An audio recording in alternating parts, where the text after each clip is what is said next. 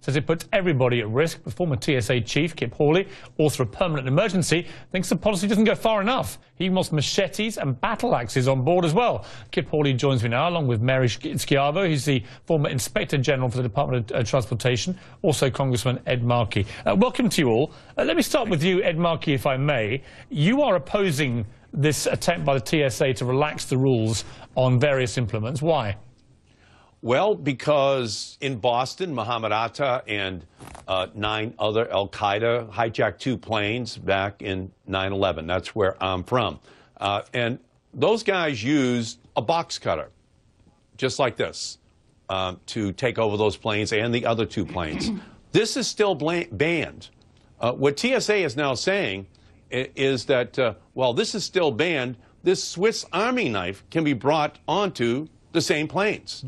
That makes no sense whatsoever. You know, we have gone a long way since 9/11, where people, after that incident, were looking at each other suspiciously on planes every time they flew, and now people feel more comfortable. And what they're doing is returning us to that day where they're going to wonder, does someone have a knife? And are there 4 or 5 others on this plane attempting to do something which could result in catastrophe? And that's just wrong, and why I've introduced my legislation, the No Knives Aboard Act, in order to force Congress to vote on this issue if TSA does not reverse itself. Okay, Kip Hawley, you ran the TSA for a number of years after 9/11, and I've got to say, I share the incredulity of many people as to why on earth the TSA would start relaxing rules by allowing knives back on board. Who needs to have a knife in midair anyway?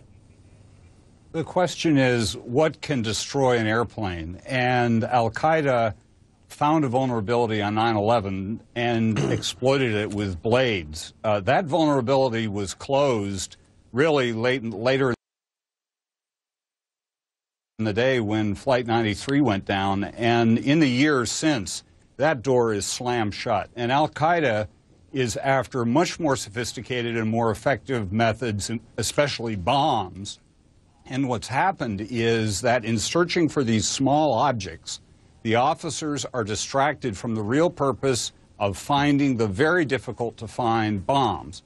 And to Congressman Markey's point, that's why I said the somewhat quotable thing about the battle axes, is that if you're going to say blades don't pose a threat, then include them all. Don't try to differentiate between one or another, because the fact is, no matter what size your blade is, you cannot hijack an airplane. Okay, let's turn to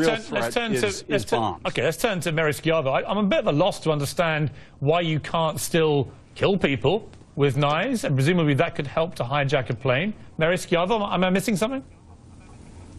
Well, yes, you actually can kill and bring down a plane with a knife, because we're doing a little bit of revisionist history here. On September 11, 2001, it was already the law that the cockpit door had to be locked and secured. There were almost 1,000 hijackings carried out by knives. The weapon of choice was a 3.5-inch blade and under. There were only 50 bombings. More people died in hijacked aircraft. And the fact is, they got the doors open by stabbing flight attendants.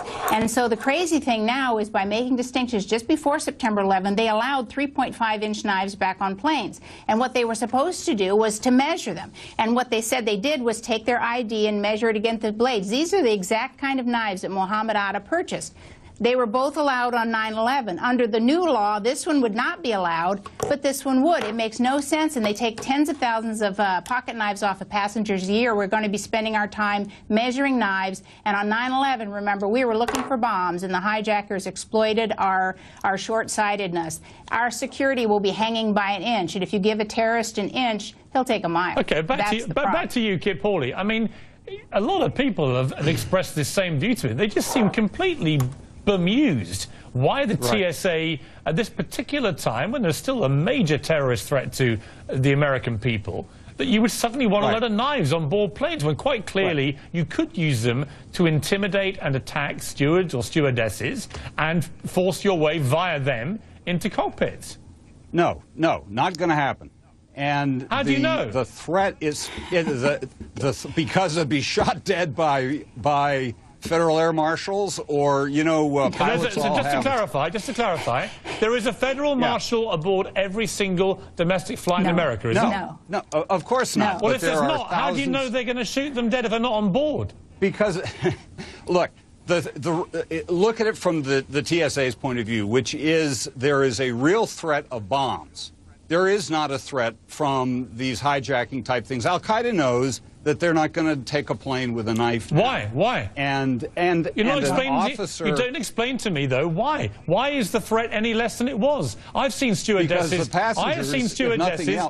I have seen stewardesses on American planes and stewards going into the cockpit. So why can't you use one of these knives? I've got one here, a penknife, or one of these baseball bats, or a golf club, which you want allowed on, or in your case, machetes you want to have on board. I could use a machete to threaten a stewardess into getting me into a cockpit, and I could take control of that plane. Why are you so confident that's not going to happen?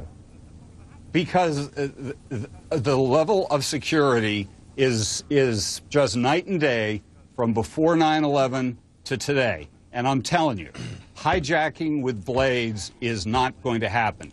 There is zero possibility of that. It is bombs, and it is difficult enough to find the bomb parts. And that's why Administrator Pistol is after this thing so hard, is willing to take the flak, because he knows that those officers have a limited number of moments in looking at the screen to find the bomb parts and cluttering through with a whole list of other objects that may be dangerous. Now, I'm very sympathetic to the flight attendants who are worried about the knives. And just like smoke detectors and playing words with friends, the FAA, if there's a cabin safety issue rule, can ban knives. But TSA needs to focus on bombs. And it is a distraction from that critical mission to be fussing around with these knives. I've got to say, Mr. Hawley, okay, Mr. Hawley, I know you seem completely bemused by anybody who would think that any plane could be taken charge of with a knife, and yet that's exactly what happened on 9/11. Let me turn to you, Mr. Markey, if I may, for the last word on this. I don't get this, and the fact the more Mr. Hawley spoke there, the less I got it. Am I missing something? No, and moreover, you know, while a knife this size is going to be allowed, is going to be allowed. A knife that is just another inch longer will be prohibited.